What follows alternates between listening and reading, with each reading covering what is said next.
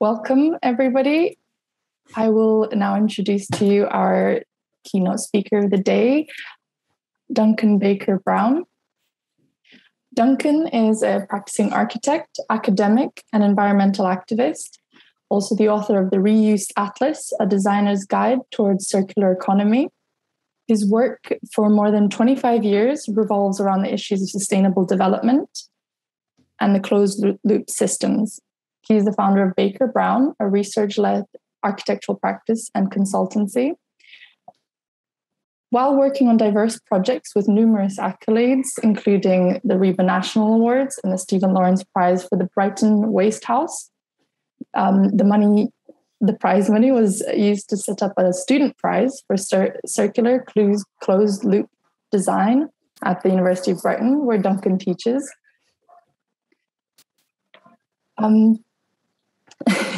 That'll do. I was just going to give the last paragraph. Duncan is one of the most high-profile architect academics promoting the benefits of the closed-loop circular systems. He's also authored academic papers, curated exhibitions and symposia, and also hosts workshops in the UK, Europe, and sometimes abroad, further afield.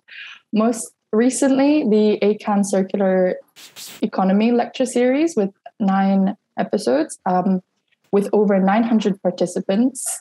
The role of the environment has the focus of the circular series and his work centers around the architecture's role in contributing positively towards the existing challenges of the climate and ecological emergency.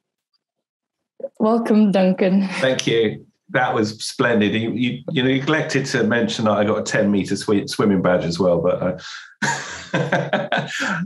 one thing I haven't done is just test that I can share my screen. So I just do that first. Just see if that's going to work. Oh, that's going to work. So if I just make sure you can see that. Oh, good. I can see that. Okay. All right. Good afternoon, everybody. Thank you for joining me.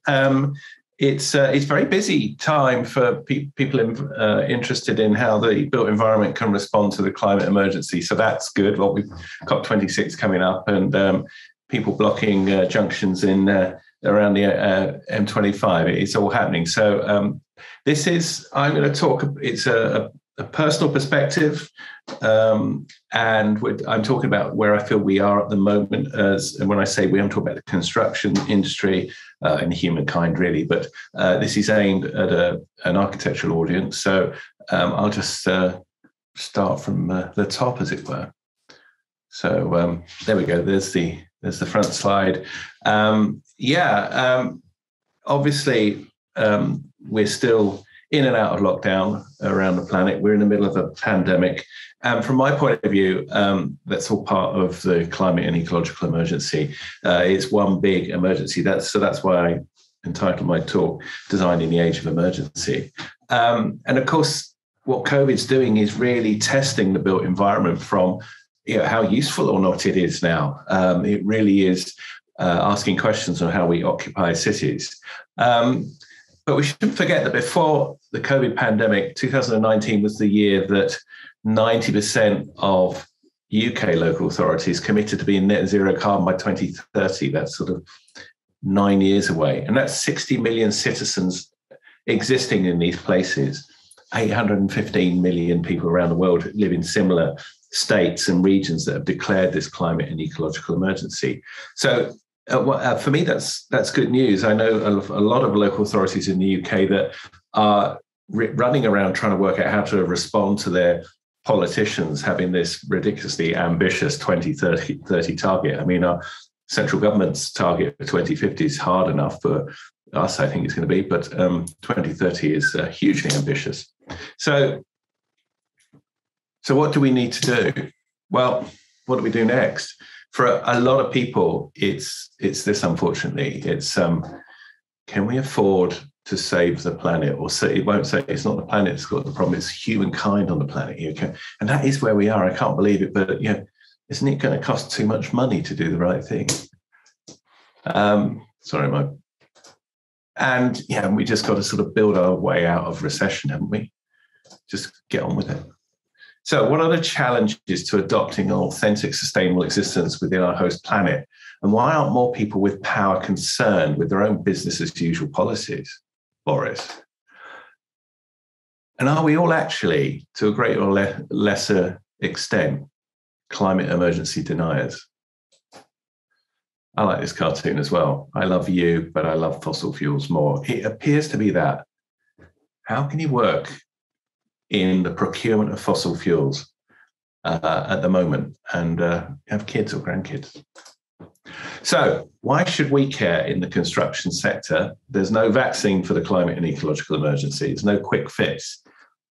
But why us? Why the focus on the construction sector? Well, it's because it consumes around 50% of all the world's mined and harvested raw materials annually. And it's the environmental destruction associated with this process that is one of the main factors in generating the current mass extinction of species. We're nicking their stuff.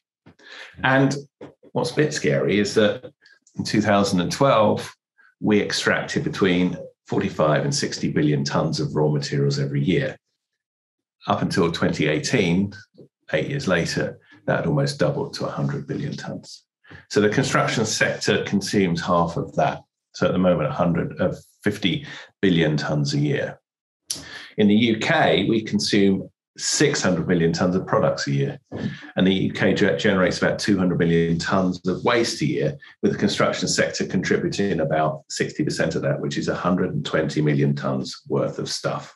In addition, the construction industry or construction sector is about 45% of all carbon emissions. That's including the operation, maintenance, etc., and demolition of buildings.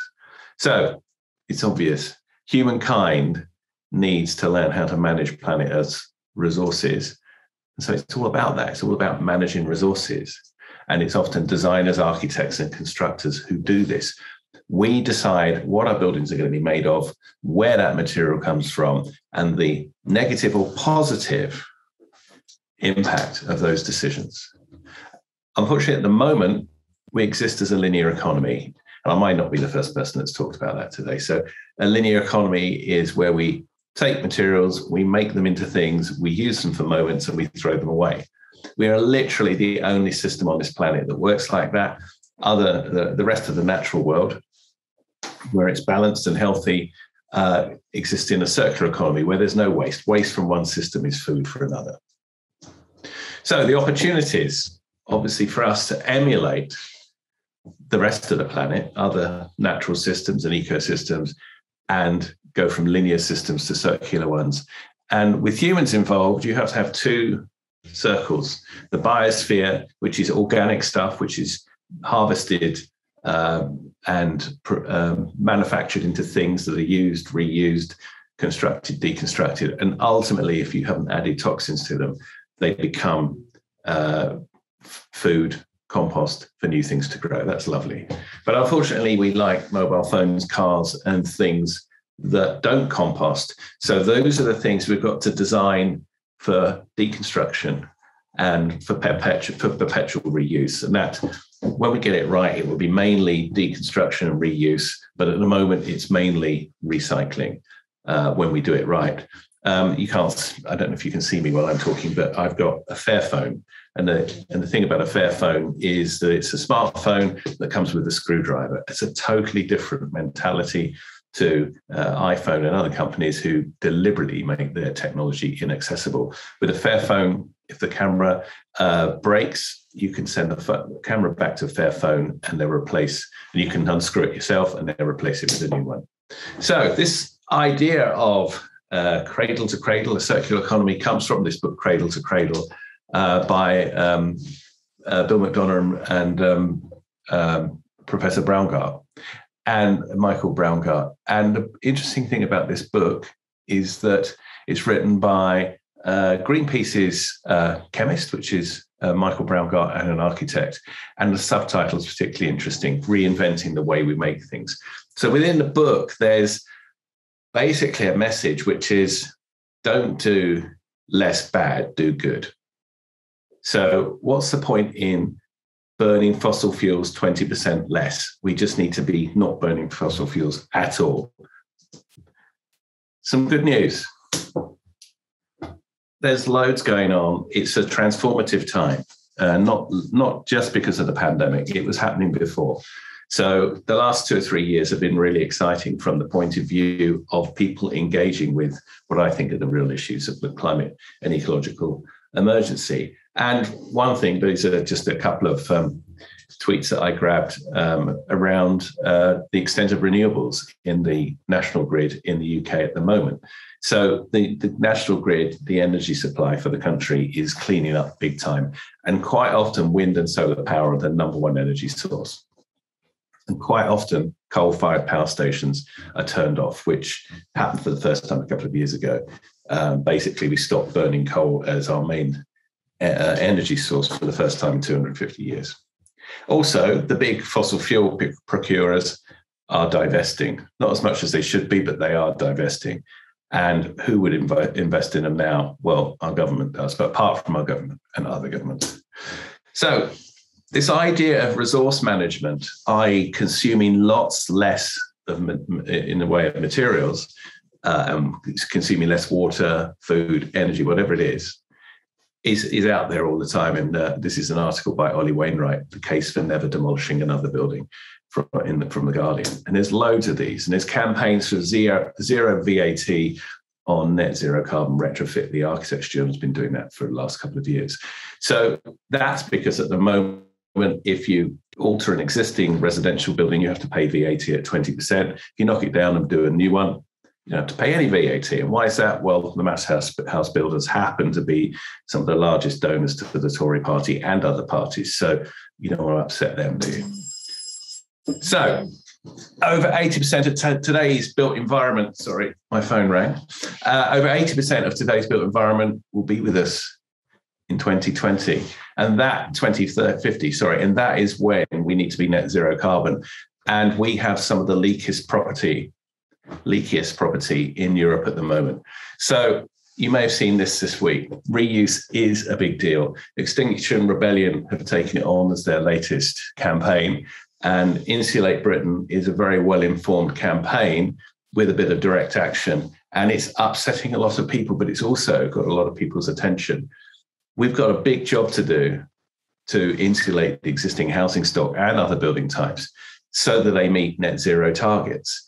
And it's a lump of money, but if you think about it as a national retrofit, and the retrofit program is a national infrastructure project, as opposed to something like HS2, which is going to benefit a couple of people and give them an extra 20 minutes of time because their journeys will be reduced by that much, which is not that useful. And I'm focusing on HS2 being between London and Birmingham, not what it might do up north. But if you think of retrofit of our housing, it has to go across the whole of the country. It's going to provide people with jobs, money, skills, and by the way, climate resilient, nice homes, low carbon homes. So in a way, what's not to like? And we actually know what to do. Some people already have a plan. Amsterdam is a donut city already. It's also going to be zero waste by 2030. Helsinki's had a plan for a number of years to be carbon neutral by 2035. London has, in its London plan, has now sanctioned the circular economy route map. And we've actually done one for Brighton Hove City Council as well for the construction sector. So these are big, impactful things.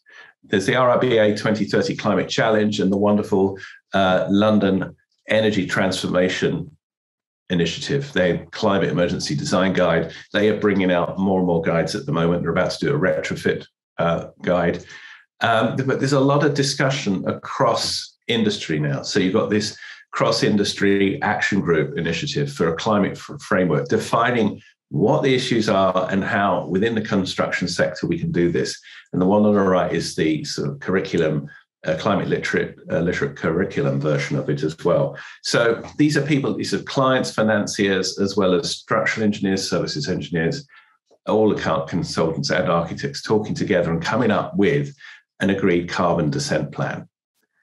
And this is what a lot of people are talking about. So I'm going back to the circular economy again. And within that, I did write this book a few years ago, 2017. I'm starting the second edition now. And this was a reuse called the Reuse Atlas, a designer's guide towards a circular economy.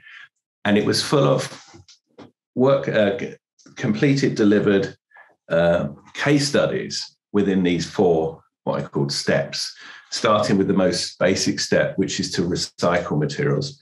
And then the better thing is to reuse. So the difference between recycling and reuse is recycling is where you get a material, you melt it, shred it, mash it up, grind it, whatever. And that's okay, but you create waste, you consume energy, and often the material is not as useful as it was before. Reuse is a clever thing.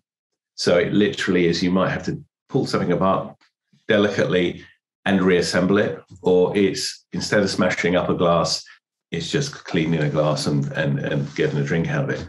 Reduce is where designers really have to kick in, architects and designers. Lacatin and Vassal famously had an urban square project to do, and they did the prerequisite analysis of the square, and their commission was to make it a better place. And they concluded that the park benches need to be repaired more often and the dog poo needed to be cleaned up. Nothing else needed to be done. So if you think they could have gone in there and got a big commission and decided to sort of fell everything and start again. So just, the guts actually to say you don't need to do much here is a big deal. But also, if you can't think about any of your projects, think about how to reduce the consumption of stuff to facilitate your project as much as possible. And step 4 is closed loop circular systems, where there's no waste ever produced. So from this, you get terms in the circular economy like urban mining, searching for new material sources to reduce the need for natural raw materials. There's a pile of materials. It's actually the conservation area in Brighton, but it's a pile of materials that have been there from 250 years ago to maybe 50 years ago. But you think of our cities as material stores for the future. And one of these projects that did that, my first sort of urban mining project, was the Brighton Waste House, which isn't a house, it's a 2-story academic sort of learning studio for architects and designers on campus at the University of Brighton. And it was built by students. And 90% of what you're looking at is material that was found locally, waste material, including those carpet tiles that are on the facade. And that was a diagram trying to explain the material that we used for the waste house. This is the building that creates 30% more energy than it consumes. It's built to sort of passive house standards, and people as young as 15 were the people that built it. And those circles refer to the different materials we use, but we saved, or that's about 55 tons of material. So that's 55 tons of material that was going to go to incineration. And it spurned other research projects, such as the SB and WRC project, where we were asked to find material flows, waste flows, and divert those from landfill to the construction sector to in effect turn waste into construction materials. And we did what we call a resource map. So this is a sort of GIS-informed resource map, and located these flows. One being, rather interestingly, right near the Brighton Waste House, which was English's oyster bar, which throws away about 55 to 60,000 oyster shells a year. And oyster shells are the same sort of material as limestone at the end of the day, calcium carbonate. And so what we did is we started looking at those oyster shells and other waste streams local to where the waste house was. And we started making these things out of them. And at the back there, I don't know if you can see my cursor, but there's this fluffy stuff. We were also locating textile waste. And in this case, it was duvets. So we were asked to find textile waste that might be used for insulation. And in fact, we found a textile waste that was insulation, because obviously duvets are insulation. So we started playing around with these local waste materials, and that's clay on the reinforced with feathers and from the duvets, and also straw. And then on the left there are various aggregate materials bound with. We fired some of the oyster shells to make quicklime, which we were able to bind the materials with. And ultimately, we made some of the tiles which were 100% oyster shells. So that's Ben Bosens from Local Work Studio. You should check them out. That tile he's holding is 100% oyster shells. It's actually, ultimately, it's a concrete tile, but its aggregates were oyster shells broken up, and the quicklime part of it was oyster shells fired. The ones that are a bit pink have got other building waste materials in them. And this is a real project that we're involved with in Walthamstow in East London, where a client's building housing. They've deconstructed the buildings that were on site, which were light industrial units. They've reused that material in the construction of the houses. And this image on the left, that is one, my client sent me a photograph from his mobile phone. This is an image of hand-thrown bricks that were made on site out of the excess spoil from the site that they didn't want to pay for getting rid of. So they actually made these bricks, which they're not load-bearing, but they're suitable for internal walls, and they'll be used on their next project. We attracted another research project, which was snappily entitled Facilitating the Circulation of Reclaimed Building Elements in Northwestern Europe. And that's led by some heroes of mine called Rota, who are based in Brussels, and more about them in a minute. But we're already producing guides on, basically the research project is going to quantify case studies, over 1,500 suppliers around 6 countries in Europe, who are dealing with the deconstruction of buildings rather than the demolition of buildings. And then, crucially, dealing with the reuse of that material in new projects. And just recently, the first 2 weeks of August, we had the School of Reconstruction, which was a digital school, unfortunately, but that was considering the potentials of material reuse in the construction sector. And we had 11 teams. We had about 85 students, and those are the team leaders, including, that's Rota down at the bottom right. So that was amazing. We've got a whole pile of information and lovely work that we're hopefully going to publish from that. So this is Rota, and this is what they do to buildings. So you read these slides from top left to bottom right. So they're literally unpacking buildings that normally just got pushed over.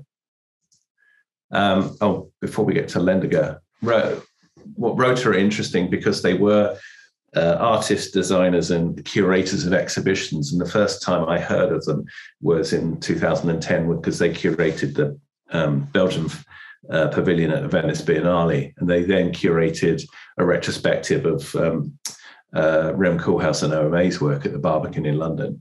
But now they don't do design work at all now. They purely facilitate the deconstruction of buildings for other design teams.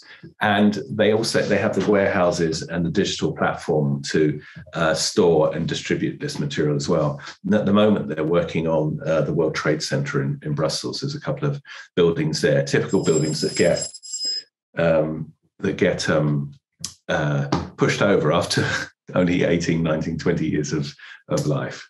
So Lendiger rather famously now are getting angle grinders to mid-19th, 20th century buildings that where you can't get a sort of crop of bricks off these brick buildings because the mortar is cement-based mortar is stronger than the bricks itself. But here they're getting an angle grinder to it and cutting those buildings up into panels, and then there you go. There was 3 or 4 different buildings there cut up, and they create the panels for this new housing scheme. This is sort of going backwards, really. In a way, a bit dull, but really actually interesting, is Cleveland Steel, who deal with recycled and secondhand steel in the north part of England. They needed a new building, and they found one in Dublin, and it had a BIM model, and here it is, the 3D model. So they thought, we know exactly what that building is, so let's try deconstructing it and bring it over to England and rebuild it here. And they did, and unfortunately the BIM model wasn't quite accurate. Some of the beams weren't as they should be, and by the time it's landed in the UK, because of the site situations, they had to tweak it a bit. So they sort of mucked about with this existing frame, deconstructed and erected it. But despite all that faff, I mean, it's not a pretty building or architecturally interesting. But for a project where the budget was 5 million, they actually saved 1 million by doing that. So my point is, deconstructing buildings and reassembling them or reusing their components ought to be a cost saving, because your client is not buying new material.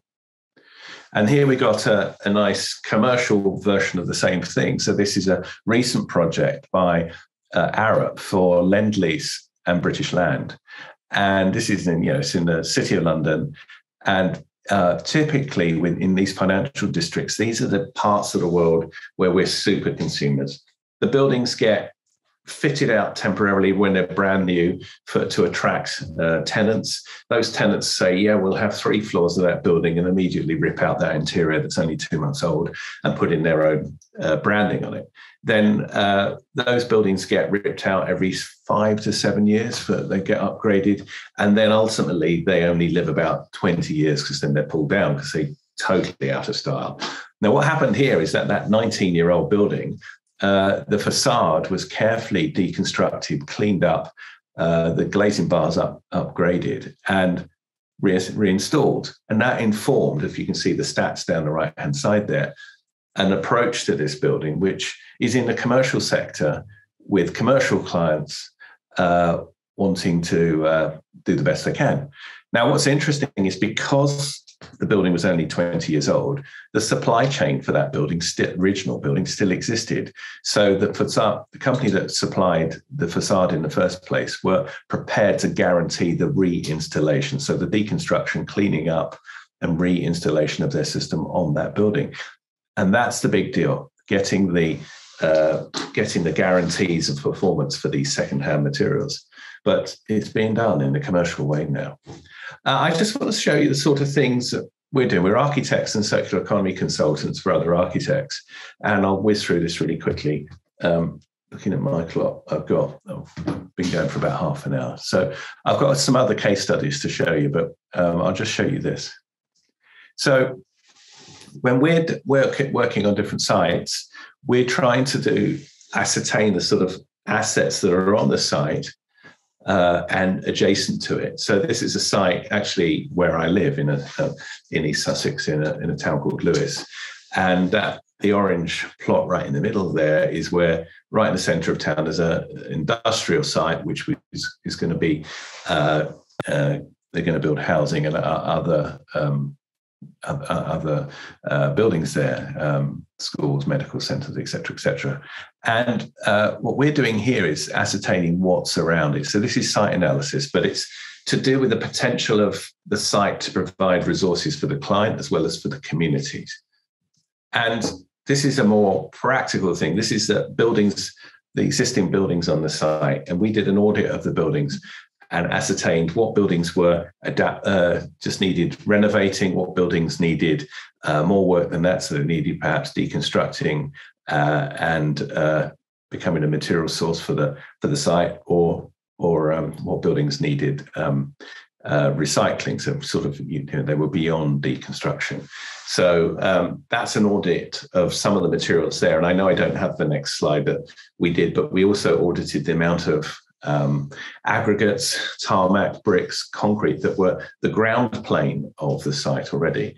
So that's 17 hectares, and you've got 17 hectares of all these aggregates and materials that normal developers would just scrape up, throw away, and then import more of the same. Oh, sorry, I've got it. There it is. Anyway, but we also do this, like I said, this resource mapping. So it's not only material resources, but we look at what's on site, then what's within a 2.5 mile radius and a 5 mile radius and on until we find what we need. And so this was human resources, networks, community networks, social networks that needed to be nurtured and could provide the right sort of ingredients for a good project. And this is us testing the local supply chain. So the local supply chain might be managed woodlands.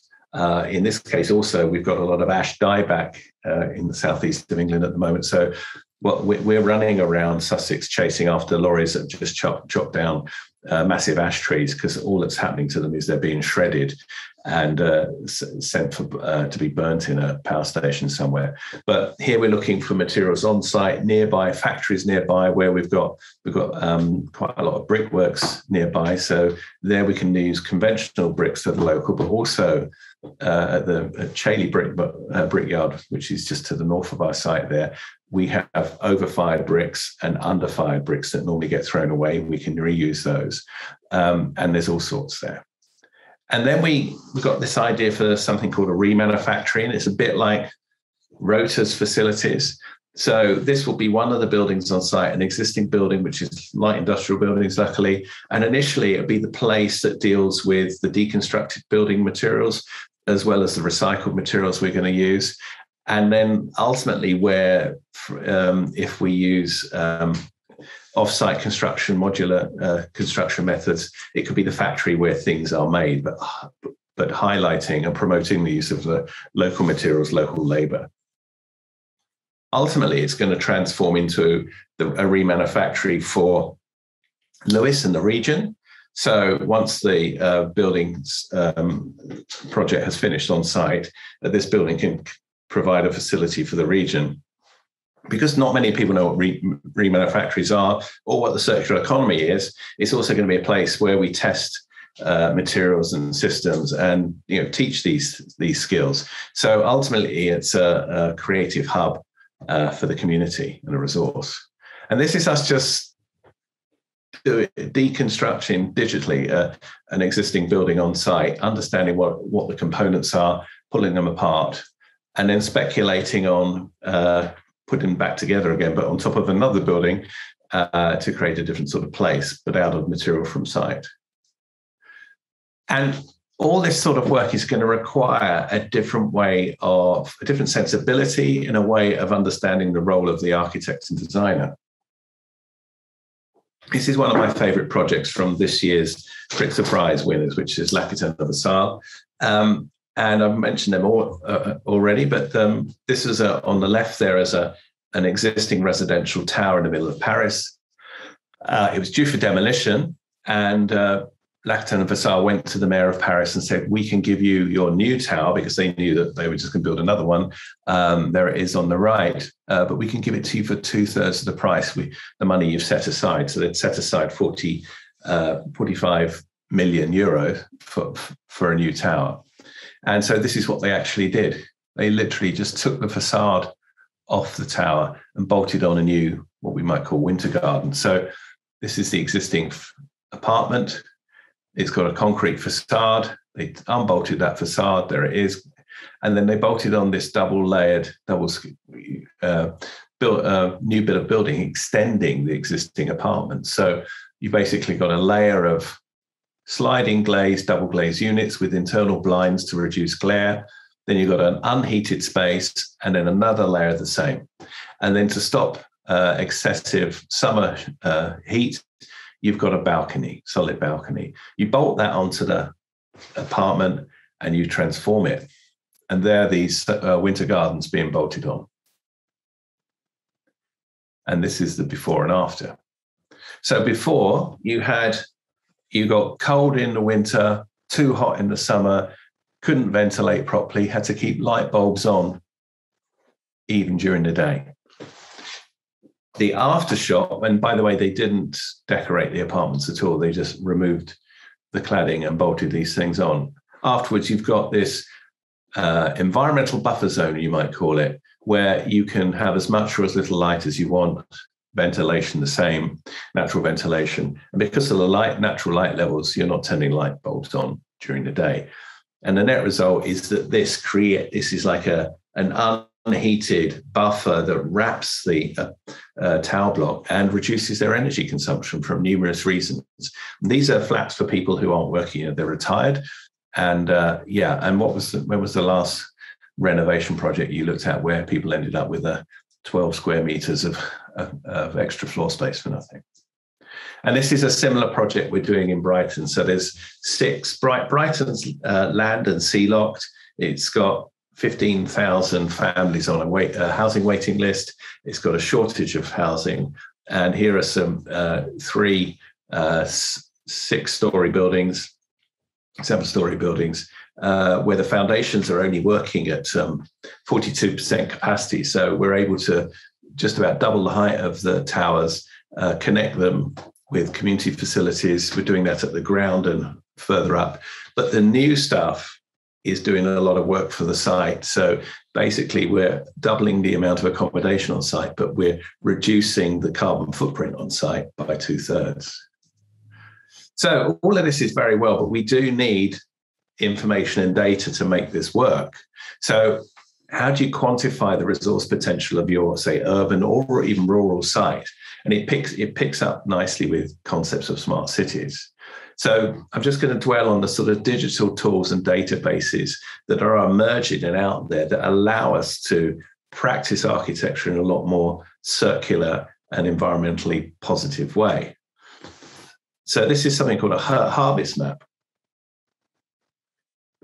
And Superuse, who are pioneers with this, this actual harvest map is from 2013. It's 8 years old, and this is the part of the Netherlands. This is the Holland part of the Netherlands, and this shows you where there are materials that you could pick up. So literally spare materials going. So this is what they call their harvest map. And they do their own harvest maps for their own projects. So they find a site. This is a site of theirs. And then, as I was saying, we do, because we've copied this practice, they look at what's on site nearby, what resources are around. And they start with Google Earth. And then they use those resources to create buildings. And what they did here is they found a factory that made wind turbines, also a landfill site full of wind turbine blades, because they don't last that long and they're massive. And they started with those wind turbine blades and then found a client that might use them. And they make really nice playgrounds. This is a redundant building in another Superuse project, a redundant building on an airfield. And it was due to be demolished, but they found a client that was willing to occupy it as offices. And more interestingly, willing to let Superuse reuse the materials on site and do their harvest map technique to find other materials nearby, which included these unlikely UPVC windows. There were apparently 1,000 of these being taken out of a housing scheme nearby. So they used a number of them, not that many actually, but they found a company that was willing to clean these old windows up and revamp them, and then they installed them back into this building. So this is the other thing when you're really looking at resource flows. If you think of cities, they just receive so many resources, whether it's water, energy, people, materials, food. And there are people now mapping these flows, and Superuse are one of them. So they can just say, right, there's thousands of these UPVC windows being stripped out at the moment. Next week, it might be something different. But so the market for these materials is ever changing. But here we've got a building that's, is a low energy office building as well, but it's made out of materials that other people would be throwing away. Now, this is really interesting. Check out Metabolic. Again, they're based in the Netherlands, but they are a relatively large consultancy that digitally map and quantify the flows of stuff in and out of different cities. And I know they're working on some cities in the UK as well. This is a 3D resource map of the greater metropolitan district of Amsterdam. And it's literally an interactive map that will tell you the resources you've got on site. So if you're constructing something on one of these sites, to say where my cursor is, information is telling you the potential of that site to give you material resources for your project. This is a Revit bolt-on. This is Dr. Elma Domicevic of 4D Architects, and she's got a Revit bolt-on that is a 3D surveying. She does a 3D survey of the building, and then this survey is able to ascertain the quality of the material, the type of material, and the modularity of it, and then in effect digitally unpack that building so you can see the resource you've got.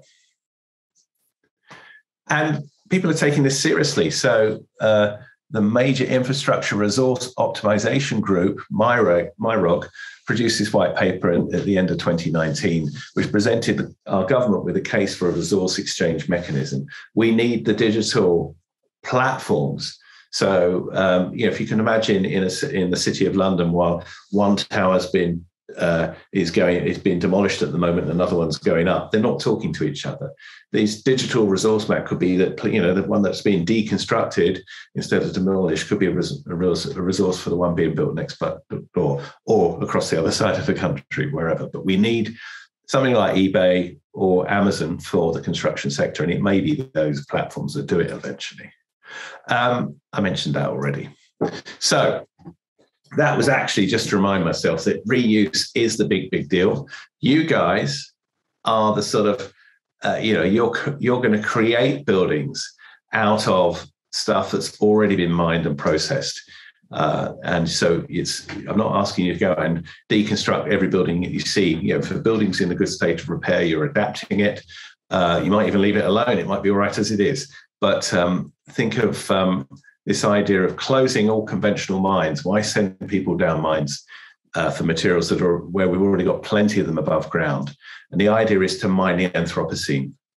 So that's a phrase I came up with when I wrote my book. And I'm very pleased to say it's other people are using it. So that's brilliant.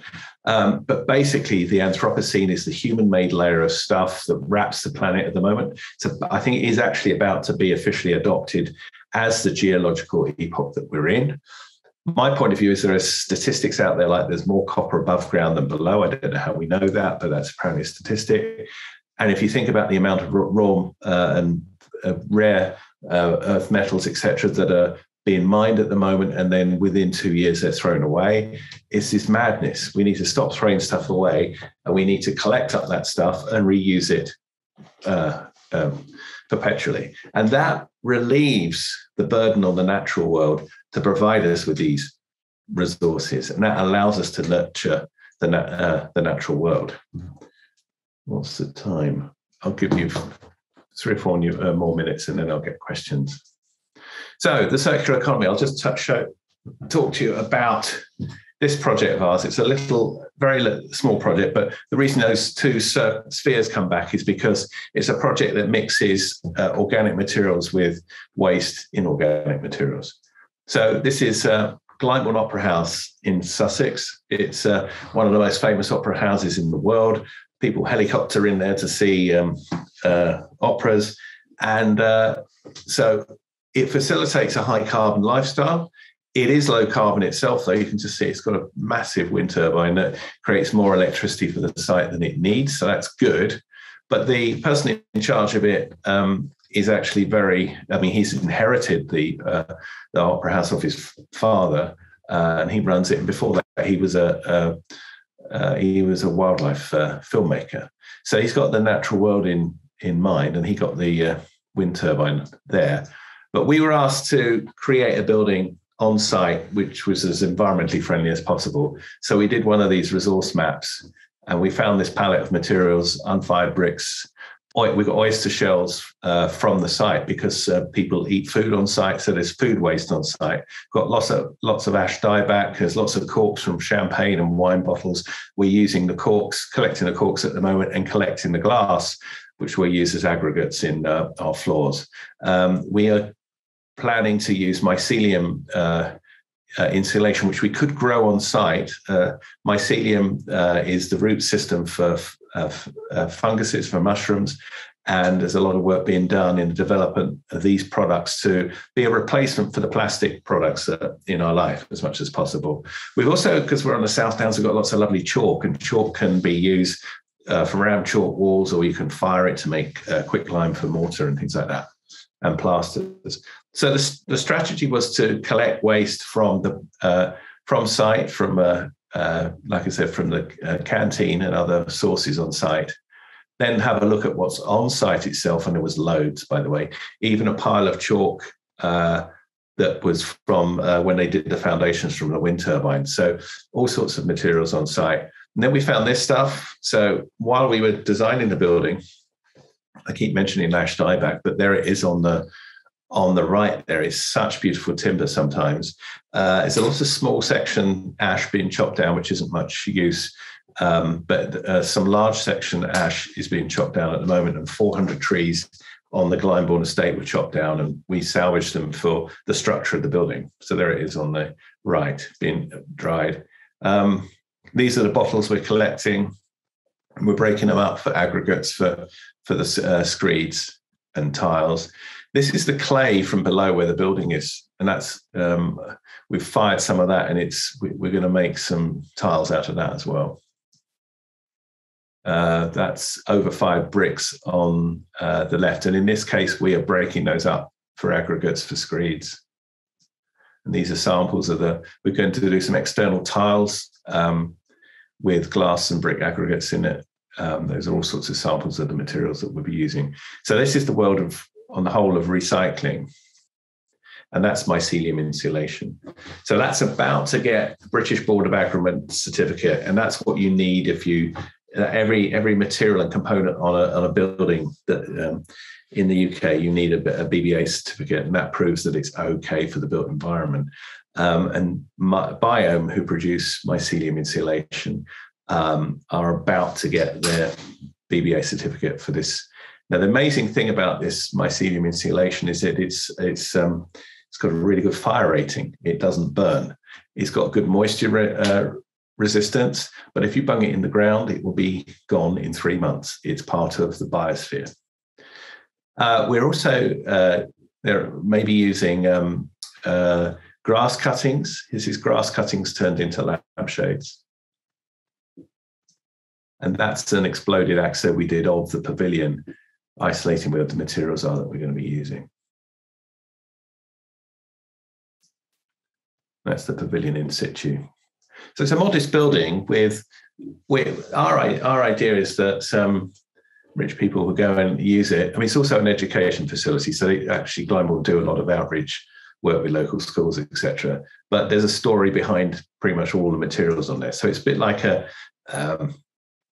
it's a sort of local waste version of an organic waste version of the waste house. So if you want to know, if you ask questions, there's interesting stories. And so some of those rich people, especially the ones that arrive by helicopter, may be interested to know that sort of waste from their visit can create a building.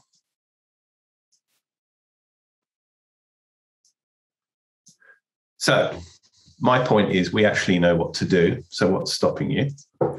Stop treating sustainability as a Mickey Mouse issue, and that refers to the triple bottom line, which is environmental, social, and economic. It's always the economic argument that's the strongest, and you end up with a Mickey Mouse silhouette.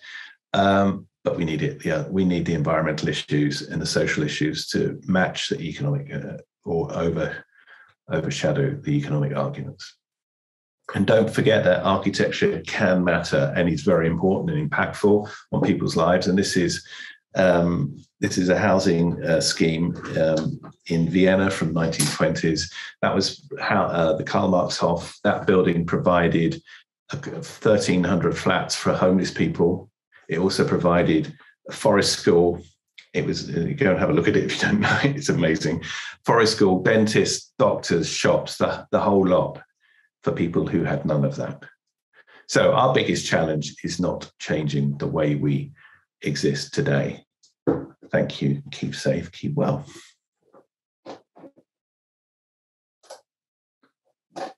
Thank you very much, Duncan, for this incredibly rich talk that covered so much diverse work that through your 25 years has really culminated to something that can really touch education, practice, and throughout. And I really appreciate that. I was one of the very lucky people to get a place at the School of Reconstruction over summer. Oh, you were there? I was the one at the Barbican. Of course you were. What were you doing at the Barbican? It was a period of living between accommodation. That was so cool, though, being at the Barbican, one of my favourite places.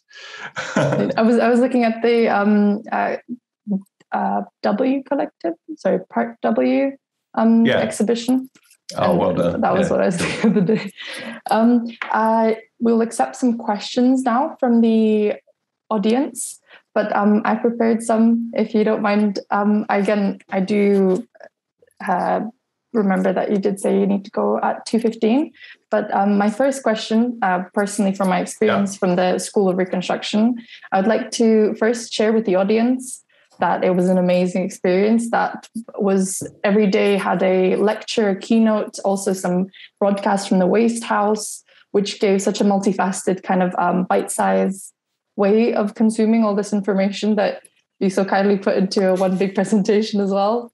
I really encourage everybody to do their own research and look into all these amazing precedents that Duncan just mentioned. But from your perspective, from all the work that culminated in those 2 weeks, a very intense 2 weeks of a very rich exchange between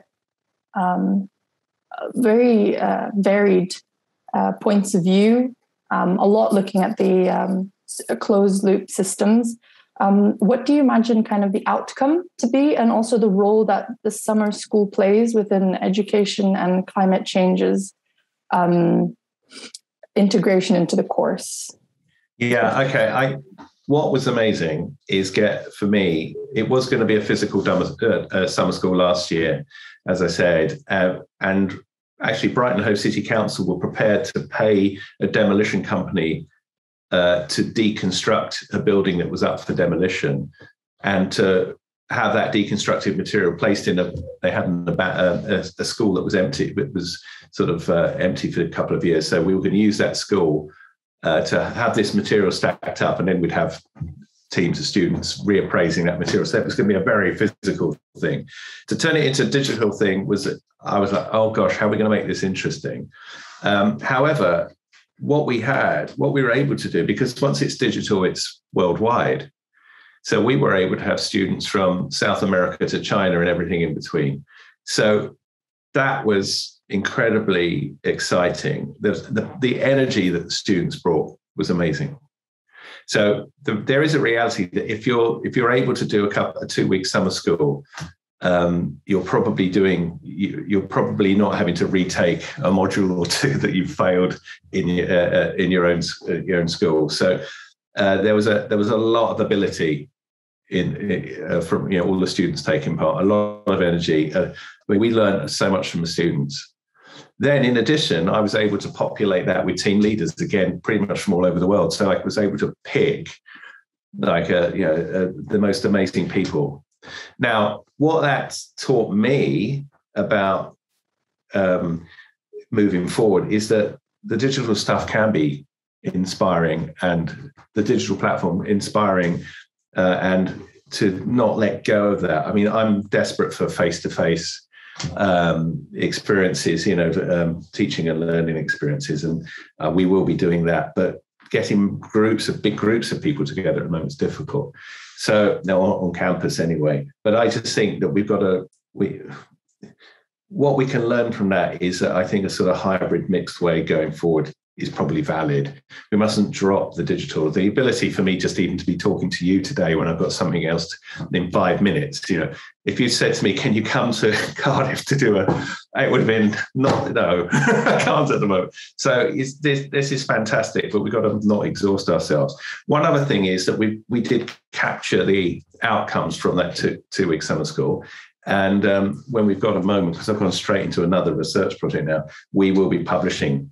And we will be writing to all students in the next week or so, and all team leaders saying, right, this is amazing lump of stuff. We've got to publish that. But it was great to just have the conversation extended. So often the way it works is that it's me or a panel speaking to some students or whoever. And for the summer school, the conversation was a lot broader and a lot more people taking part. So it was intensive, but a lot was discussed. So I learned a lot from it. So to conclude, I hope we do it again next year.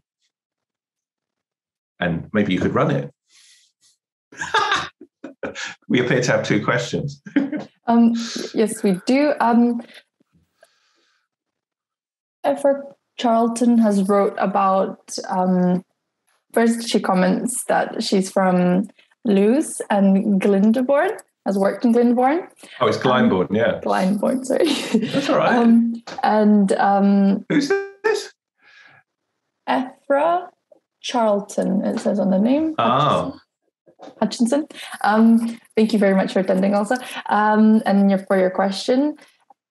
She was wondering what would be your advice for students like her that try to campaign within the School of Architecture to champion climate literacy? Yeah. I just again kind of like your position name and apologies. Am I can hear you. Yeah, I thought okay. I was going to answer that. Yes, please. Yeah. So answering that question, you're going to see Scott this evening, yeah? Scott McCauley. Yeah, press record and listen. I just think he's amazing. I'm bringing him into our school. I tell you what, it's amazing how we've got a new head of school at our School of Architecture in Brighton. It's now the School of Architecture, Technology and Engineering. It's a bigger school suddenly. Our new dean, we've got an away day thing next week, and we've got an agenda of things to talk about. It's digital. Is the climate emergency on it? And I just said, excuse me, we're weeks away from COP26. And we're talking about everything but. So I think the reality is you just keep having to mention it. What's encouraging is that the RIBA, the ARB are all over it. There's events for students, practitioners, and everybody over the next few weeks and months that the RIBA are hosting, and other organizations. So I would join ACAN, Architects Climate Action Network. There's a student arm of that. ACAN have got so much energy and nous, and they're always putting on events that are really interesting. So I would join them. I would get active. I would take Scott seriously, and I wouldn't put up with climate illiteracy. Bottom line, if your tutor's telling you that they do concrete buildings, that's what they do. Don't do it. We should not be putting concrete above the ground if we can avoid it. I can't avoid it always. Now I've got a building that I didn't show you there, which was using the materials that a similar array of materials to Glyndebourne, and then the client says they want a basement. So it's like, well, okay, we dig in the ground, get rid of a pile of chalk, and create retaining walls out of concrete. It's just like, oh, we don't want to do that. So it's very difficult to keep on message. And I say that's someone that's banging on about it all the time. So yeah, you've got to get radical. I mean, we've had, that's why I showed Insulate Britain, the campaign's what it should be. They're taking direct action. We're at that stage now where it is a climate emergency. We've only got a little while to do something about it for humans. So we've got to be radical. So don't put up with it. If you have more time, there's 2 more questions in the question and answer section. Someone anonymous has written, would you say that university practices should take advantage and encourage circular research? The opinion is that some feel it drives away from the focus of creative architectural design and maybe even clients' desires. That's a good question. I think with regard to the circular economy, the challenge is to design make the design, construction, occupation and deconstruction of your building or city, whatever it is, as closed loop systems. I don't know if that is design. To be able to do that is completely a design exercise. So you might have to learn new things, and people have been doing it in a linear way. Will have to learn new things, so they might not want to do that. But the point is, if you do that, you've got these other opportunities. You do require a slightly different sensibility, but I think the days of just knocking over what's in your way and throwing it away and then building whatever you want because you're so clever are gone. We can't exist like that. And to be honest, we haven't existed like that for that long, up until the end of the 19th century. Most buildings were material stores for the future. They had to be, because we couldn't get hold of many resources. And it's only the second half of the 20th century and into the 21st century where we've been able to consume at an ever increasing exponential rate. And we're going to be extinct if we carry on doing that. So, they've got to step up. Yeah, the challenge is they've got to make beautiful environments, but in a different way. We touched upon this on a panel that we organized earlier this year about climate literacy and creative, was it freedom that we phrased it as? And we emphasize the role that creativity can play within the new conditions and circumstances where we have the challenge of integrating a full closed loop system, or at least more options, and presenting them to the client earlier. One last question. We have one here that says, how do we bring material testing and production to smaller communities without the facilities or resources to do so? Maybe one of the projects that you mentioned before could... Yeah, I didn't mention it, but it's a good question. I mean, on the what I've been able to do is mix research with practice, and it's a great way of doing it at the moment. When you're in effect a bit of an early adopter, as I am, you're trying, and we're a relatively small practice, so we've got small projects on the whole. Sort of trying to do what I'm talking about in small projects is quite difficult, but the way I've done it is by having research projects in parallel. So having the Waste House as a sort of, it's been around for 7 years now, as a sort of ongoing test project, live laboratory that attracts research funding, and it can test the things that I need tested for my real projects. However, I would say that there are these things happening now around the world, around Europe and in the UK. So it's attracting the supply chain. So, for example, and that's why I showed the number 1 Triton Square project, because that's a commercial building for one of the biggest commercial developers, British Land, and they're doing it. So they can see the benefits of mining the Anthropocene. So 2 more questions, or? I think yes. One more has popped up. From Casper, it says, do you think big corporate companies such as Amazon or Microsoft will truly adopt the circular economy and some of the more cutting edge progress as a template for their infrastructure? They seem to focus on the tick box ambitions or renewable power generation over all else. Or going to Mars. I think I don't think they will. I think they'll do whatever they think can make the most money. So, but that doesn't mean that within that they have the digital apparatus that we need to service the circular economy. But we could, hope maybe there'll be investment in a sort of parallel version of something like Amazon for the construction sector.